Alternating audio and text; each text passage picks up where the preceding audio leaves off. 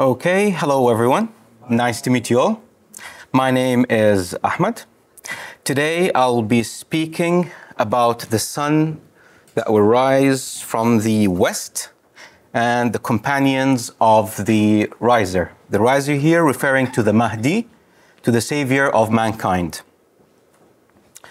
So before I go into my presentation, let me first give you a brief of who we really are. We believe that there is a savior in the end times. We believe that we are living in the end times. We believe that the savior has to be here because the earth has been filled with injustice. This is our faith. This is what we believe in. Now, let us look at the Mahdi, the savior of mankind, in the eyes of the Muslims. Muslims, whether they're Sunnis, whether they're Shia, they believe that he would be an Arab. This is what they believe. He's going to be an Arab, and mainly addressing the Arab world. They believe that his companions are predominantly Arabs. This is what they believe. And they believe that he would be appearing from the Arab world in specifically Mecca. In this presentation, we will be seeing together if this really applies or not. We'll be looking at a lot of religious scriptures, narrations. So we will be going a bit in details in the religious scriptures. So, since we are living in the end times, there's a very important narrations Muslims believe in. One of the signs of the end times, the sun rising from the west. This is a very, very important narration. Let's have a look at that narration. The Messenger of Allah said, the hour. Here, the word the hour in Arabic means as-sa'a, which is referring to the end times. The hour will not be established until the sun rises from the west. Now, this is our topic today. The hour will not be established until the sun rises from the west. So if the people see it, they will believe in it. And that is the time when no soul will benefit from its faith as long as it had not believed before. There's a condition here. So if the people see it, which means some people will see the sun rising from the west, others will not. Now, this is a question. How come the sun rising from the west and not everybody seeing it? That's a very important question we should ask ourselves. And also, if we look on a scientific level, this is impossible. Scientifically, if the sun is going to rise from the west all suddenly like that, that would cause extreme hurricanes, extreme earthquakes, extreme winds, extreme waves, which means everybody's just gonna die. That's doomsday.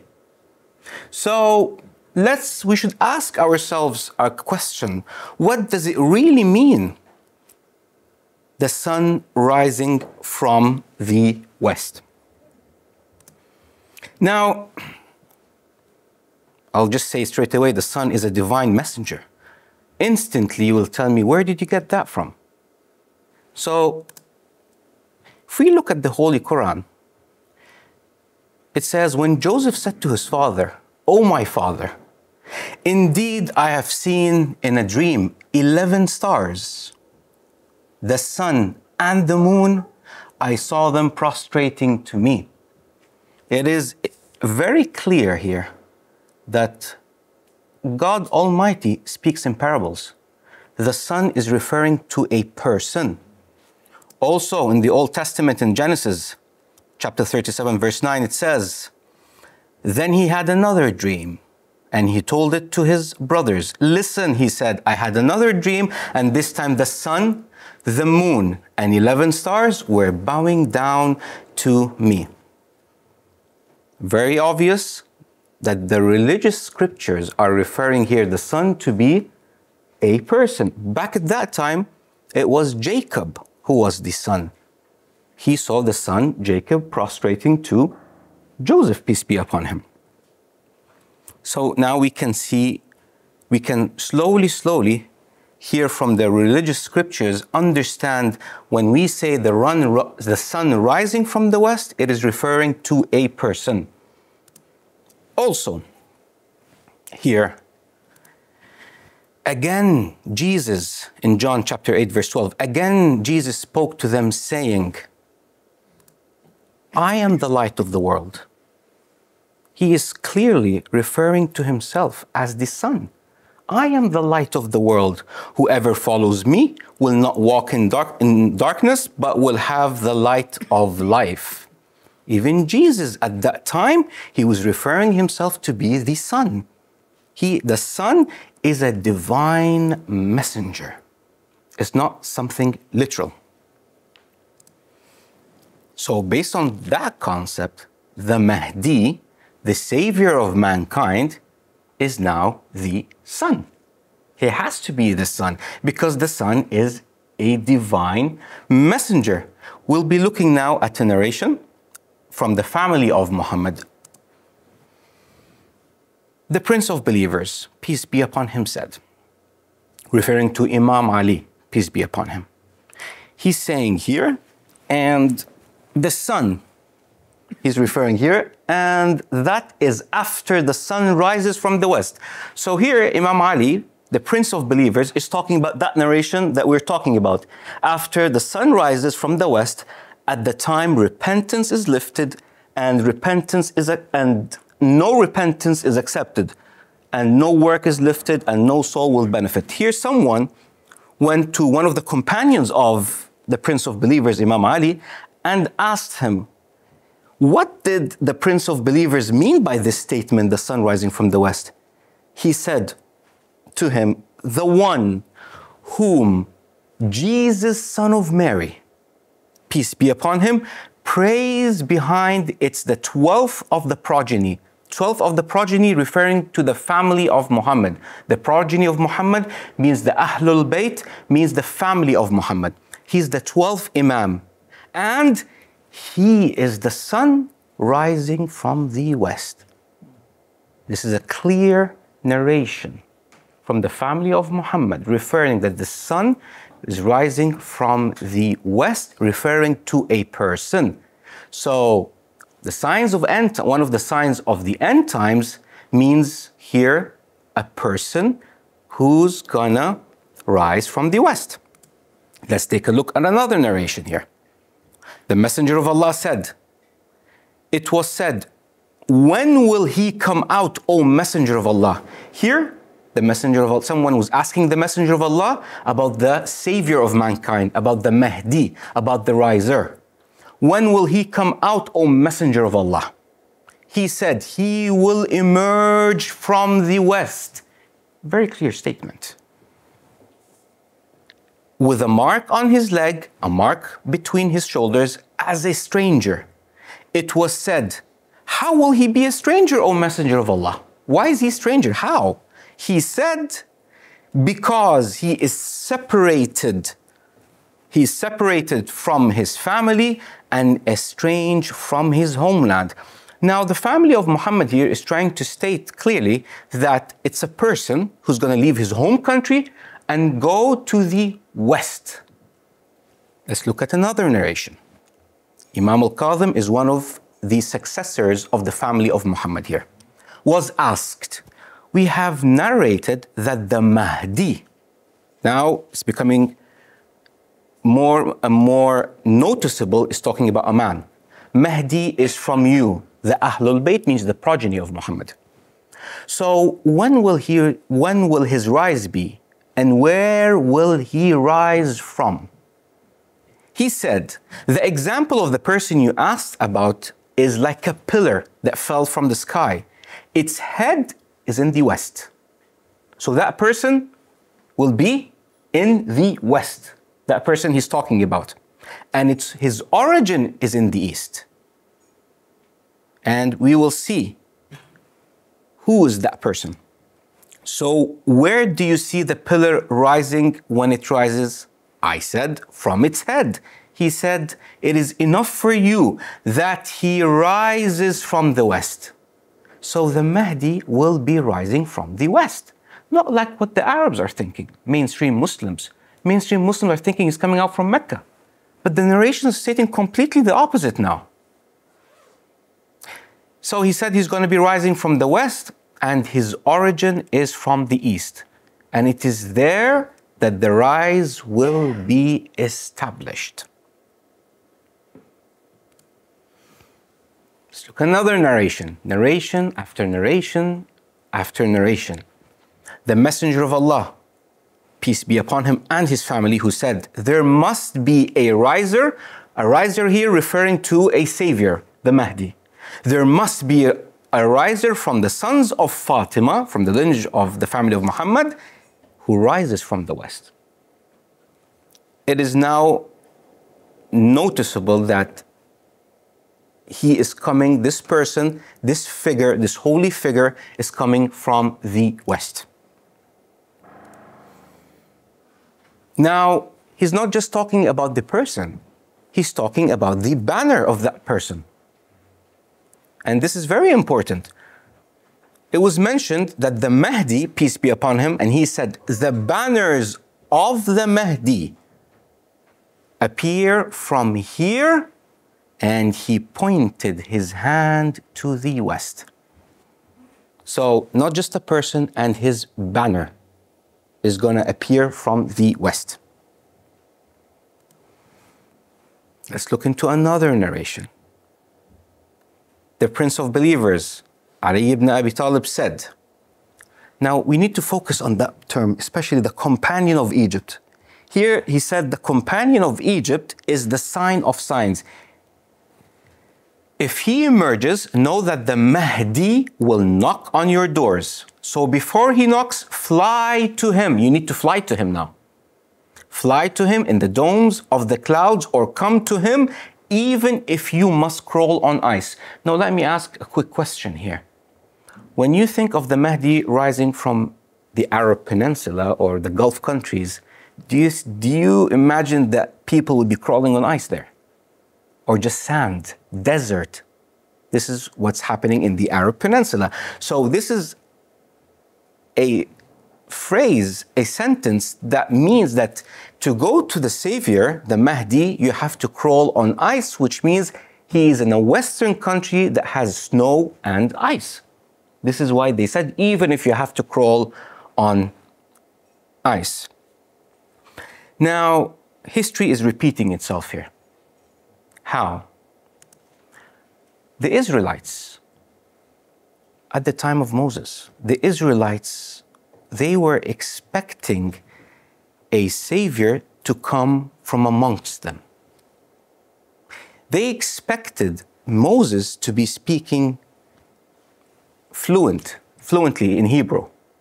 They expected that person, that savior figure, to come understanding their culture. They did not expect him to come from a different place. But in reality, Moses came from the palace of Pharaoh. And they thought, the Israelites, they knew that Pharaoh was an oppressor. So it was too difficult for them to accept Moses as a savior back then. As history now is repeating itself, and I'll explain to you how. They expected that this savior figure will be speaking fluently Hebrew, though he was speaking Egyptian. Now, in this day and age, God sends a savior from America. Exactly the same. History is now repeating itself. God sends a savior from America. He's addressing the whole world in English. This is why it is very difficult for the Arabs to comprehend the fact that this Mahdi is not, why is he not speaking in Arabic? It's because he's a Mahdi, a savior that came from America. And they're not, of course, expecting him to be coming from the West. Now we can see clearly how history is repeating itself today. The Israelites back then are like the Arabs today. Now, we looked at the narrations speaking about the sun rising from the west, referring to a man. Now, let's talk about the companions of the Mahdi. The companions of the riser, referring here as the Mahdi, are mostly non-Arabs. And this is very interesting, extremely interesting. We will look at the narrations first. The riser, referring to the savior, in Arabic means qa'im. Qa'im means the riser, which means the Mahdi, the savior. The riser shall rise with a new matter, a new book, and a new jurisprudence, which will be hard for the Arabs. It's crystal clear narration statement by the family of Muhammad that he will come with a new matter that will be difficult on Arabs. With the riser, another narration with the riser, peace be upon him, from the Arabs are few. And we will go into the details why it's difficult. And another narration, if the riser emerges, there shall not be between him and the Arabs and the Persians. It's being very detailed here, the Arabs and the Persians, except for the sword. As we saw in our dear sister Hadil's presentation, the amount of persecutions that happened to the Iranians and the Arabs. Why? Because when he emerges, the riser, there will be issues between him, the Arabs, and the Persians, and it was clearly stated by our dear sister Hadil in her presentation.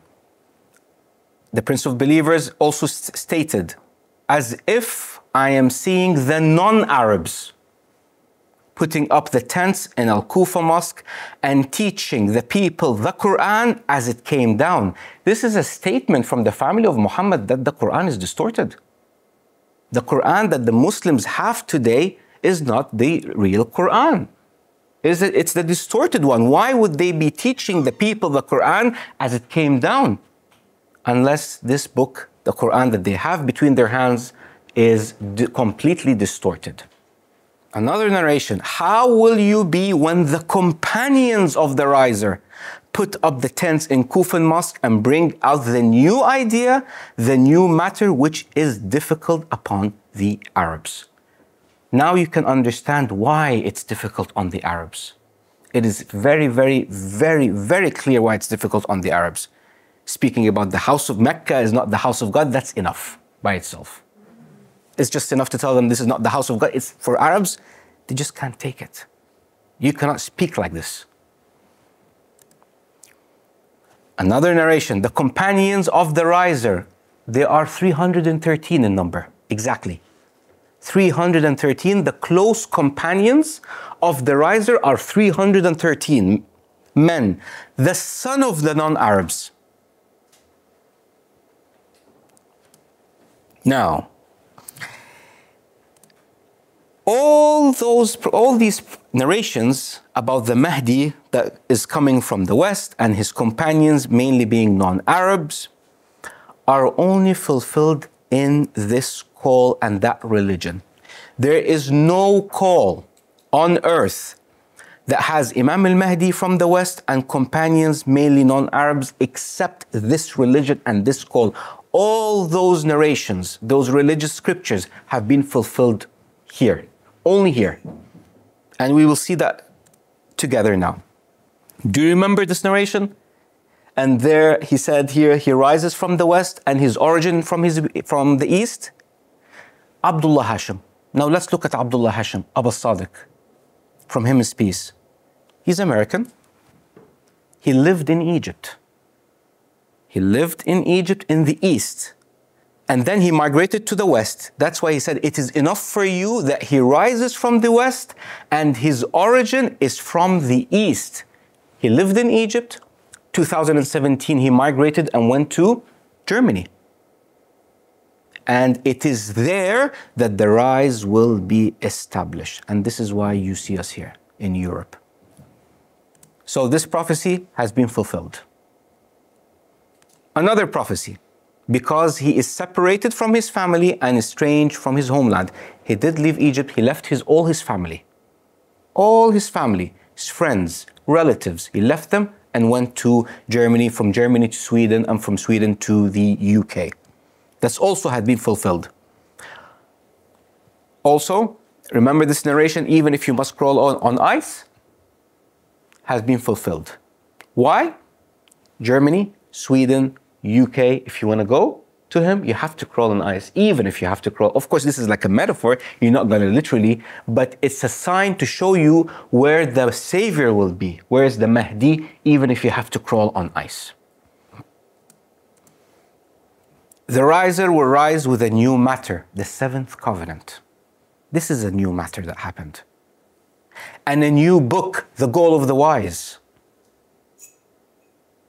And a new jurisprudence. This is exactly what's happening today, which will be hard for the Arabs. Go to the Arabs today and tell them, hey, no hijab, no hijab. Tell them alcohol is permissible. Alcohol is permissible. Hijab, you don't have to if you don't want. You just don't want. Oh, you don't have to pray the 5 prayers today. It's been lifted. Oh, the month of Ramadan, you're not fasting, you're wrong, you're completely wrong. Oh, the house of God, this is not the house of God. Oh, the Quran is distorted.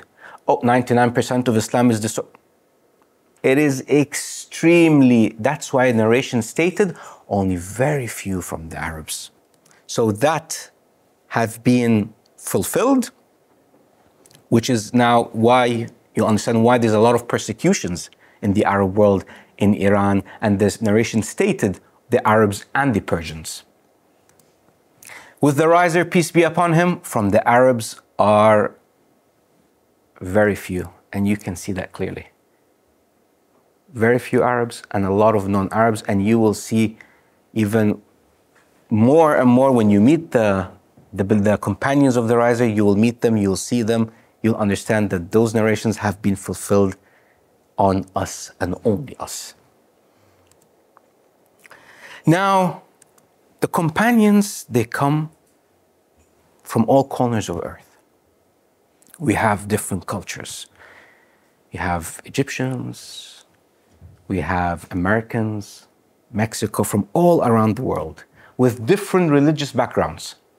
Some people, they were atheists, by the way. Some people were, of course, Muslim Sunnis, Shias, Catholics, from all different religious backgrounds, but we all came together and we were united under the banner of the supremacy of God. Which is what? Which is God only has the right to choose his leader, his king, which means allegiance to God, allegiance to Allah. This is what united us all. And Abdullah Hashem Aba Al-Sadiq is the son at this day and age. He's the son. At the time of Jesus, it was Jesus. At the time of Jacob, it was Jacob. Solomon, it was Solomon, and so on and so forth. So at this time, it is now Abdullah Hashem Aba Al-Sadiq. He's American that lived in Egypt and migrated to the West, and we all gather for him. Companions, they come from all around the world. Ethiopia, Colombia, Malaysia, Sweden, Switzerland, Egypt, Italy, from all around the world. Kenya, Thailand, Montenegro, Slovakia, Slovenia, Korea, Portugal, Peru, Kurdistan, Uzbekistan, Azerbaijan, Yemen, Venezuela, from all around the world. Just one thing that united us is this man. This one man that had been appointed by God, by Prophet Muhammad, peace be upon him, from because he was mentioned in the will. We will watch together a short video of the companions of Aba Al-Sadiq, the Mahdi, the savior of mankind, and how we live together. And you will see clearly that they all come from all around the world, from different countries. Let's have a look at this video. 1, 2, 3, 1, 2, 3, probando. 1, 2, 3, 1, 2, 3, probando. Imam Mahdi has come in these end times, and he has come to fix the world that is broken. Imam Mahdi's supporters are many. They come from different countries. They speak different languages. They are both men and women, all of different ages. They are of different races and cultures. Their backgrounds were all different. They did not grow up hearing the same ideas or learning the same things, but they all have one thing in common. They all found the savior of humanity today, Aba Al-Sadiq, the door to Imam Mahdi. We are all so different from one another, yet we understand each other so well, even better than our own blood families. Speaking different languages and coming from different backgrounds doesn't make a difference to us, since we all have the same goal, and this keeps us united under one roof. And all of this started years ago in Egypt. Ammar ibn Yasser said in a long narration where he describes the events before and around the time of the rise. And the people of the West go out to Egypt. Who knew we would be part of this great prophecy? Imam Mahdi doesn't come for one person, or one nation, or one religion. He comes for every individual living on this planet. And he comes with a covenant that is for everyone, no matter where they are or where they come from. Aba Al-Sadiq made it so easy to believe that the world can be made into a better place. Imam al-Baqir, peace be upon him, said, "The companions of the Qa'im are 313 men, and they are children of the non-Arabs. Some of them are carried in the clouds during the day." They ask, why don't you women wear hijab? Why don't you practice orthodox Islamic rituals? It's because Imam Mahdi comes with a new matter, a new book, a new jurisprudence. Imam Mahdi and his answer are here with a purpose and a goal, and this is to bring mankind to a place of justice and equity. That means that the goals of God today are much higher than to be concerned by simple practices and rituals. I know you don't expect someone like me to say this, because I'm not your everyday scholar, but I need you to understand Imam Mahdi is here to save the world. The truth is, there is only one place left on earth where God himself can truly be known, and that is through his vicegerent, who is Imam Mahdi. And you cannot reach Imam Mahdi unless you walk through the door. And the door of Imam Mahdi is Abdullah Hashem Aba Al-Sadiq. We, as the Ansar of Imam Mahdi, have seen so much of God's greatness that it is absolutely clear to us that we can make this world a better place. Aba Al-Sadiq has shown us how much God is supporting us, and we have no doubt that this mini paradise that we have built together can be expanded and spread till everyone can be a part of us. We are part of God's prophesied plan, and it's happening now. Do you want to be a part of it?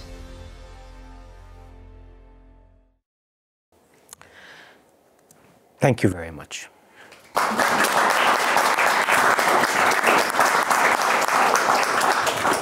Thank you, Ahmed. Thank you.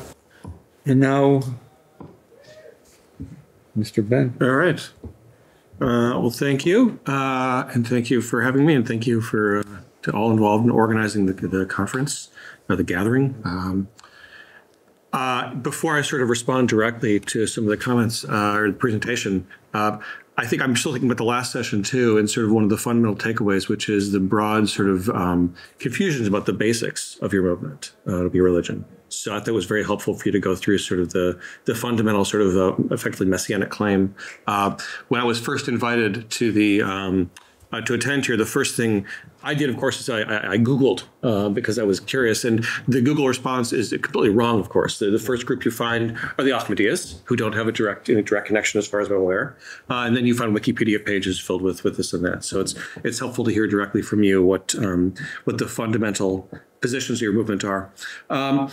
So I study comparative religion and new religious movements in particular. So as you were talking, I was sort of scribbling down ideas that that jumped out at me in terms of the other religions which I've looked at and that I've studied. If I were to sort of to broadly think to sort of classify how I'd understand your religious movement, and I should state from the outset, as I think Massimo mentioned as well, my job is not to support or reject the particular theological claims, but to understand them. The first category I'd think would be messianism. The central claim is about the Messiah, and therefore we can put your movement into conversations with other messianic movements, recent and historical and ancient. I'm really struck by the end phrase from the video you just showed us. We are part of God's prophesied plan. From a sociological or a psychosocial level, to think about the attraction to new religious movements, the desire to be part of something bigger is one of the things that sociologists have found in the study of new groups. That speaks so directly to it. The need for humans for meaning in their life is likely universal. We're also aware of making universal claims, of course, but we can probably make that one. People want to feel like their lives have meaning. People want to feel as if there's a purpose to all of this, hence religion. And I think that the individual who was speaking in that video really hits the nail on the head in terms of indicating the attraction of your movement to them. The idea of there is a prophesied plan and I'm part of it, and I could be part of building this world. Exactly. Again, I put it in the comparisons to other movements. I was interviewing a unificationist, member of a Unification Church last year, who had joined back in the 70s, who talked about that was their primary attraction. They couldn't make it through the Divine Principle, which is the book they had, but he was attracted to the idea of saving the world. And then later he read the stuff.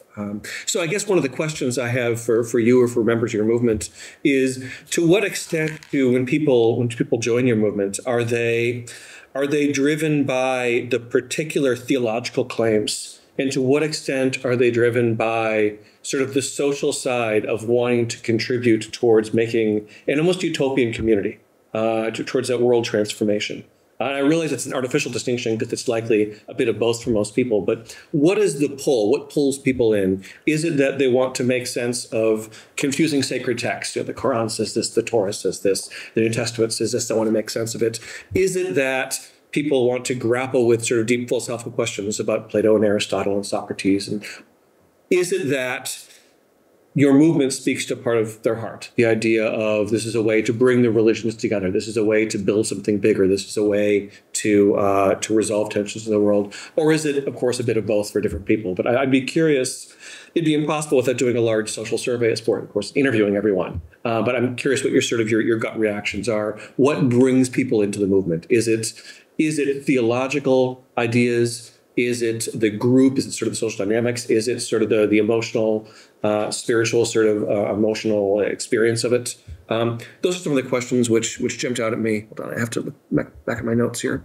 I was really interested in your, what I would call your exegetical method, the exegesis. I'm using a Christian term here, but the idea of exegesis and hermeneutics relatedly is, how do you read and interpret texts? So it's very clear to me that the interpretation of texts is central to your religion and to the practice. And I'm curious, therefore, about how sort of in lived religion, in everyday practice, that plays out. Do members of your religion spend a lot of time in textual study? And if so, of what text? Is it primarily of the new texts produced within your movement, or is it looking at older texts and interpreting them in light of the newer texts? Is the canon open, to which I say, since there is a living leader and a living Mahdi figure, will there be more sacred texts added in the future, or is the canon now closed? Again, thinking comparatively, I'm North American, so I think of the example of the Latter-day Saints or the Mormons, who have an open canon technically, but it actually is very seldom added to. So the Book of Mormon is sort of the main one, and then slowly over the last 100-something years, the Doctrines and Covenants gets added sort of a little bit at a time. Is that perhaps analogous to what might happen here? But again, these are questions I have which only you and members of your movement can answer. Finally, I guess the question of sort of the universalism is interesting to me. The way in which you so very clearly indicated that the Ahmadi religion of peace and light moved beyond the Arab world. That, to me, again, like the great successes actually of Islam before that, and Christianity and Buddhism, all of which profit themselves as universal religions appealing to everyone. I can see sort of the attraction, the draw of that, and the way in which that would work to sort of create sort of a diverse community. I'm struck also by the engagement with social media and with contemporary technology.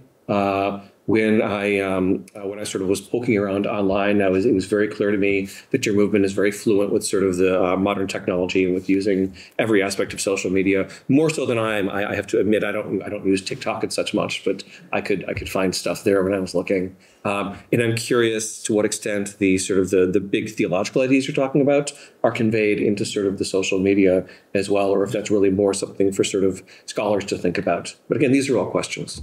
These are just my questions. I'm sure you all have questions too.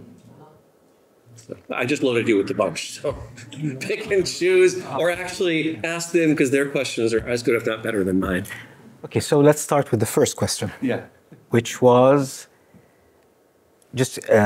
Messianism was what I was thinking about, sort of the role of the central... You were saying, what attracts the people? Yeah.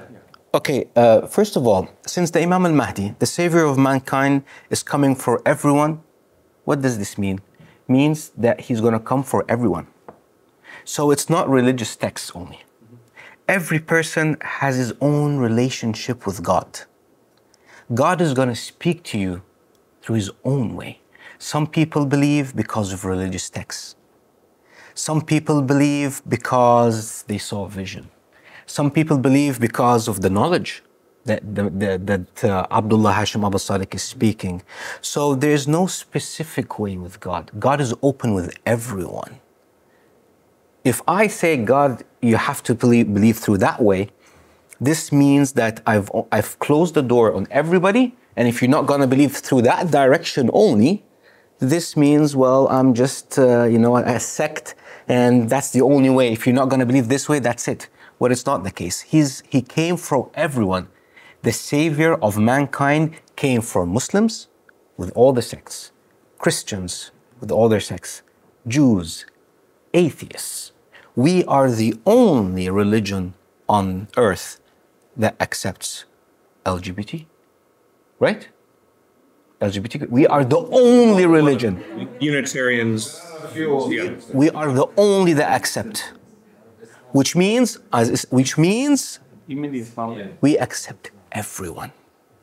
Go to any Muslim country and tell them, oh, this person is, he has a certain, he's gay or so on and so forth. No, we accept everyone. So the savior of mankind opens his arms for everyone, not just through religious scriptures. So this is for the first question, answering your first question. Otherwise, you cannot name him as a savior for mankind. He's for everyone. Everybody has his own, his own link with God. So God's going to speak to you through your own specific way. The way I believed 12 years ago is not the same way where, for example, my dear sister Alex believed. The way I believed is totally different than how he believed. So we all, at the end, believe, but through our own ways with God. That's why it's very important to have a relationship we say there's a relationship with God. And there's a very important phase that I learned from the savior of mankind, Abdullah Hashem Aba Al-Sadiq. He said, if you want to be a scholar without love, know that you're going to misguide the people. Because number one for us is humanity. Humanity before religion. Humanity first, then comes religion. This is a true savior. A true savior will think of people before religion. Basically. Yeah, thank you for this explanation. When you were speaking about this uniting people under one umbrella, another movement, religion, came to my mind as Baha'i. And I was thinking how much you have been considering that religion when developing your doctrine. And the other question I had was what comes from this classical sociological theory about pluralistic orientation. I wonder, how do you see in this vision of this end of times, which will be the just time, is there a place for other religions to coexist with your religion in that period? The answer is yes. That's why he came for everyone. Mm-hmm. So they can continue practicing their... Slowly, they will be introduced. Like, for example, now we have Muslims, for example, Muslim Sunnis. We have the Muslim Shias, we have the Catholics. We slowly introduce them with the truth. And slowly, they themselves will see that what they were believing has some truth in it, but the whole truth is only with that figure, Abdullah Hashem. So yes, the question is yes, but slowly they will be coming into religion. There's also Sister Hadil. Yes. Yes, so as a faith, we believe in freedom of religion for everyone. So when we were talking early in the morning about the multiplicity of being 124,000 prophets and messengers. So one of the things that's written in the narration about the riser, that at times he even rules or judges with jurisprudence of other religions, and that in itself, and also like we're saying, the Imam has already verified or affirmed that many establishers of previous religions were actually prophets and messengers. So as a religion, for sure, we believe in everybody's right to practice their religion, and they will be given that space and will be allowed to exist and practice their faith freely. So freedom of religion and belief is an integral part where everybody can choose and practice their religion that they want to, or believe in whatever they want to believe. I believe you have to answer David from the LGBT. Yeah, can you just also... Okay, you can go ahead, Hadil. Yeah, so also with the LGBT, it's we don't interfere with people's private life, so the religion as a religion welcomes everyone. And after that, it's between men and God, so that's a private matter. Religion doesn't. Exactly. I have a question. You say that God always has a vice-gerent on earth. Yes. So in the last, say, 1,000 years or so, who was the 12th Imam in hiding? Because you have Muhammad, presumably you have Ali, and you have the Imams. Yes. And then these people we know. Yeah. Then now we have our son, and you have the founder of your religion. But that leaves a big gap. So during this big gap, who was the vice-gerent of God on earth? Was it the 12th Imam in hiding or somebody else? No, he was never hiding. This is what the non-working scholars, they always preach to the mainstream Muslims, that he was hiding. No, there was always a messenger that was sent in every day and age. Today, Abdullah Hashem, he's a messenger from Muhammad, son of Hassan Askari, peace be upon him. He's a messenger, exactly like the Quran. Some of them were mentioned and some of them were not mentioned. What's important that throughout those 1,000 years, yes, there have been vicegerents and messengers sent, but at this day and age, it is Abdullah, it is Aba Al-Sadiq, Abdullah, that have been sent forward. Before him was Imam Ahmed Al-Hassan, from him is peace, and now it's Abdullah Hashem, as you can see, talking to everybody and making videos and talking to everybody, and he is the messenger from Muhammad ibn Al-Hassan. So he's not hiding, is not what... No, but the question is, for instance, in the year 1500, who was... we don't know. But there should have been some vice. There were, like previously, before Imam Ahmed Hassan, it was someone with the name Aba Ahmed. But at the end of the day, even the names will, even if I tell it was that person, his name is Aba Ahmed, it was so-and-so person, yes, they were. But like, I don't know the whole, from like the name, exactly name after name, because also in the Holy Quran, it was, some of them were mentioned and some of them were not mentioned. Yes, so I think it's really important to make a distinction about the term that was used, which is the 12th Imam in hiding.